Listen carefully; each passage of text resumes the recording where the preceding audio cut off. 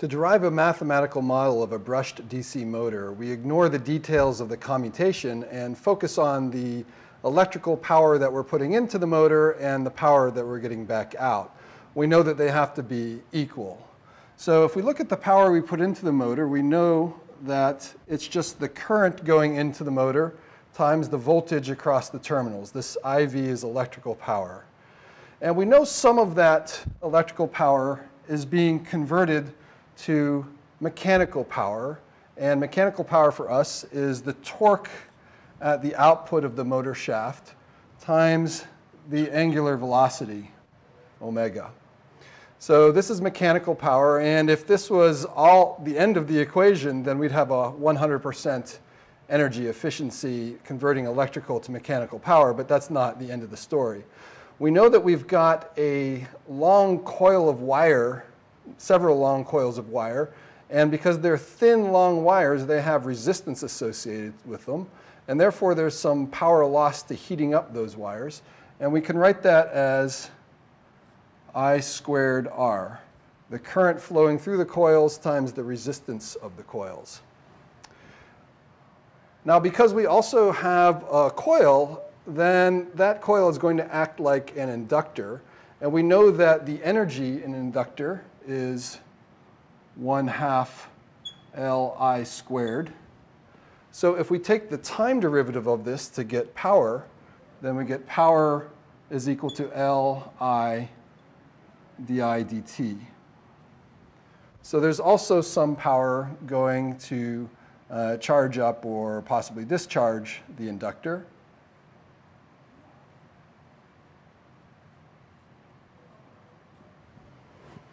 And then there might also be some other terms here like friction losses, heating, sound. So some of the input energy gets turned into sound. We can hear the motor spinning, etc. But we'll ignore those. Okay, so this is our model of power going into the motor and power coming out, essentially. And now, if we take this all and divide by the current on each side, so divide by I,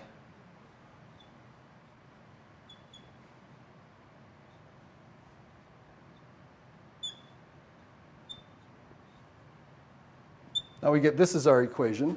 And it turns out this ratio here is very important.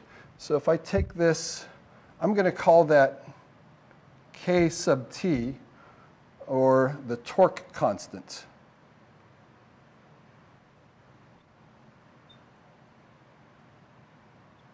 And this is one of the most important properties of any motor. The torque constant is what relates the current going through the motor to the torque that it produces. And we can also write the torque out of the motor is equal to the torque constant times the current. Okay? So this K sub T is a fundamental characteristic of any motor.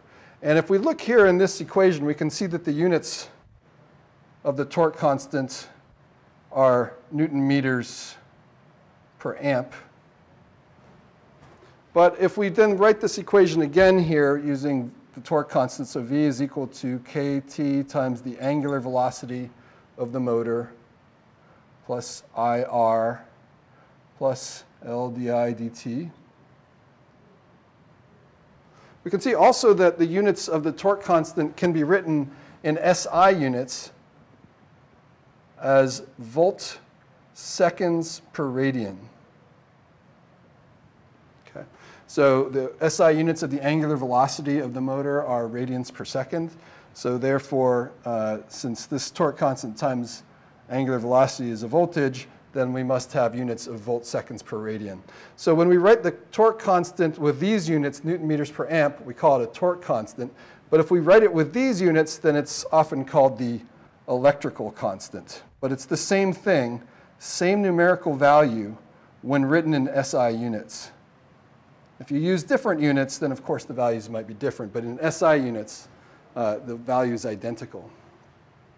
So one thing you can notice here is if there's no current flowing through the motor. So remember, this is what a motor looks like. It's got a shaft coming out one end. This is where we're measuring the torque and the angular velocity. And then it's got the current flowing in, I, and then the voltage measured across the leads. All right. So if we have a motor like this and we leave it open circuit, so there's no connection over here, it's just out in space, then we know that no current can flow. And in that case, these two terms down here, IR, LDI, dt, are equal to 0. So open circuit, this equation just becomes V is equal to KT omega. And what this says is that if I spin the output shaft, then I'll actually see a voltage across these two leads, exactly proportional to the angular velocity that I'm spinning it with.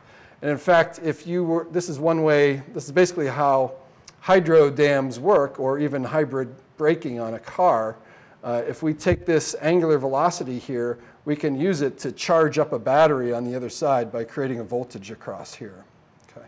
So when we write it like this, often we call this term the back EMF, or back electromotive force. EMF just means voltage, back voltage. So, and when we see it in an equation like this over here, this voltage is essentially opposing the input voltage and therefore reducing the amount of current that flows through the motor.